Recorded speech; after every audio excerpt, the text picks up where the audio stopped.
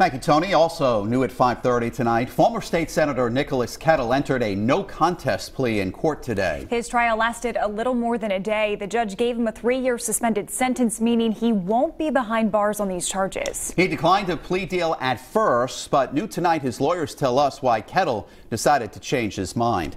Eyewitness News reporter Sheena Lasciuto was in the courtroom today. She joins us now live from Kent County Court. Sheena?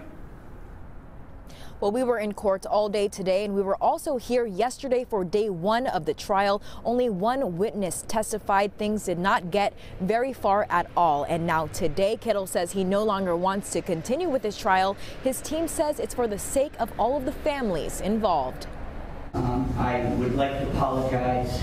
Former state Senator Nicholas Kettle addresses the court Wednesday, saying sorry to both his ex-girlfriend's family and his own. The 28-year-old entered a no contest plea on what was supposed to be day 2 of his video voyeurism trial. Out of respect for the complaining witness, her family, and Mr. Kettle's family, Mr. Kettle felt that this was best at this time to resolve it.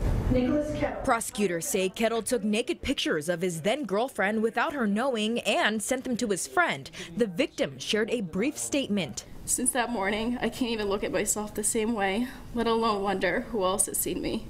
The judge gave Kettle a 3-year suspended sentence. Kettle originally faced 10 charges. As part of the plea deal, he entered no contest to 2, and the other 8 were dropped. Back in March, the former state senator pleaded not guilty, so we asked what changed. We never said the allegations were false. What we said was that the circumstances in which these things occurred, we did not believe that as a matter of law that they were illegal. The attorneys say this was the best solution, sparing the families from hearing any more details in court. Along the way, been in negotiations with the state to see how to resolve this that works for all, and we were able to do so today. Now Kettle will be on probation for those 3 years, and also remember, Kettle is also awaiting trial for a separate extortion case as well. We're told the same team will represent him. Reporting live in Warwick tonight, I'm Sheena Lasciuto, Eyewitness News.